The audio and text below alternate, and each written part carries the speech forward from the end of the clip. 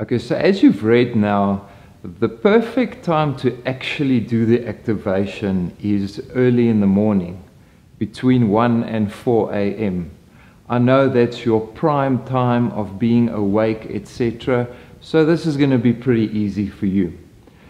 I would suggest that you set your alarm and start to wake up earlier to do this practice. Always remember, we take communion first. Remember from our blog the last week regarding DNA, etc. It is so important because we're continually converging our DNA with the DNA of Jesus. We are continually releasing those properties within our DNA to manifest our supernatural abilities. So before we start the activation, remember to get your environment in a place where you can engage, where it's quiet, and take communion first. All right. So go get your communion and then partake of the communion. You can pause this and then we go from here. So now that you've taken your communion and you've done a bit of a meditation process, etc., where you are sitting, I want you to remember breathing is important. It's your body communicating with your brain and vice versa. So what I want you to do is that I want you to close your eyes and then breathe, seeing that all the way from the bottom of your body, you are breathing and drawing up. So what I want you to do is, as you breathe in, it is like you are picking up something heavy and you are contracting your organs and your muscles on the inside. So as you breathe in, you contract that as you are pushing the fluids up from your body of your spine. And then when you breathe out, you release it in to your pineal gland. Okay, so you breathe in from the bottom, and then you hold it in for a moment, and you breathe out. But I want you to see in your mind's eye that coming from the bottom and going up into your pineal gland. So your pineal gland is roughly in the middle of your head, of your brain there. It sits. So you breathe in and you see the fluids go up your spine, and you breathe out, you see it released into your pineal gland. You want to imagine, because remember, with your imagination you create, and what you see is your reality. So we continually do that.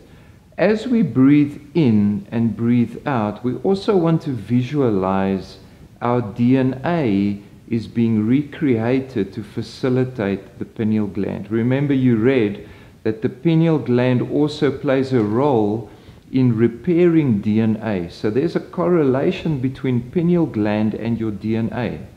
So the breathing exercise is very important. So as you continue to do that, I want you to see it released over your pineal gland. Remember, those hairs on your pineal gland are the sensors, and they are busy being activated. So what I often do is that when I breathe in and I contract with those fluids into my pineal gland, so I envision it going up into my pineal gland, I breathe out and I release it over my pineal gland. I do that exercise a couple of times. Then I start to become aware of what my pineal gland is picking up. What is my pineal gland seeing? What is the awareness that it's starting to create? You need to do the exercise constantly. When you start to get tired because of the contraction, then just breathe normally. Breathe in, breathe out. Breathe in, breathe out, in a controlled manner, in a meditative manner. It is an exercise that you need to continually do. All right? Because your pineal gland is now being activated by pushing up the fluids and into your pineal gland. You are starting to activate those sensors, the hair on top of your pineal gland, which is transmitters, which start to release what you're going to start sensing and being aware of. As you breathe in and out, start to focus on what your pineal gland is going to start to see and pick up. It is a new practice for you. It is something that you might not necessarily be used to, but that pineal gland, if it's activated properly, your supernatural experience, your awareness and your consciousness starts to open up, and you experience the supernatural in a very real and physical way. But the pineal gland needs to be activated. It's a simple exercise, but you need to do that constantly the whole time. And your pineal gland will get used to the stimulation, and after a while you will sit with a pineal gland that is open and that is a transmitter of the spirit realm in what you see and what you experience. Continue to practice that. Remember to visualize. And as you visualize, I always see my DNA coming into alignment in facilitating what my pineal gland is doing. Remember, your pineal gland is there to enhance your supernatural experience. There's a reason why the New Age movement focuses on the pineal gland. There's a reason why the Egyptians had Horus's eye. If you actually go and look at what the eye looks like and what a brain scan of the pineal gland looks like, there's a correlation. So even in ancient religions, they knew about this. And there's a reason why it has been placed there. It's to enhance the experience.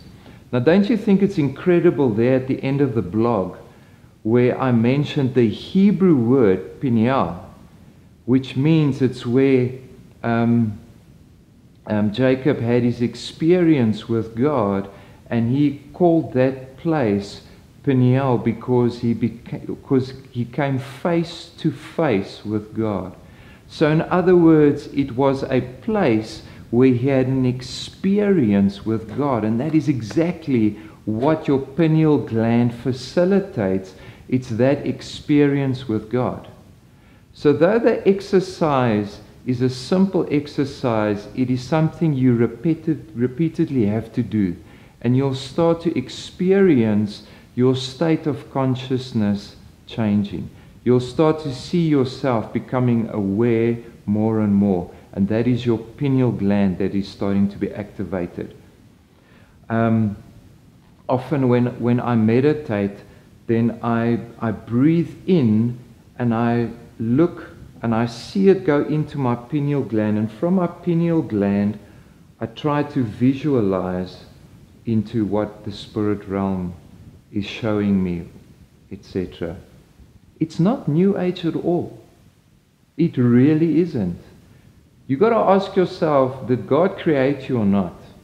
And if He did create you, which we know He did, then there's a supernatural purpose for that pineal gland that's in your brain. So I trust this exercise will help you to activate your life to become supernaturally natural, and that your seeing eye will start to experience the supernatural realm in ways that you never have before. I trust this has blessed you, and if you would like to sow or trade into Throne Room Mystic Ministries, at the bottom is the PayPal link. I'd appreciate it. I love you, I love you, I love you.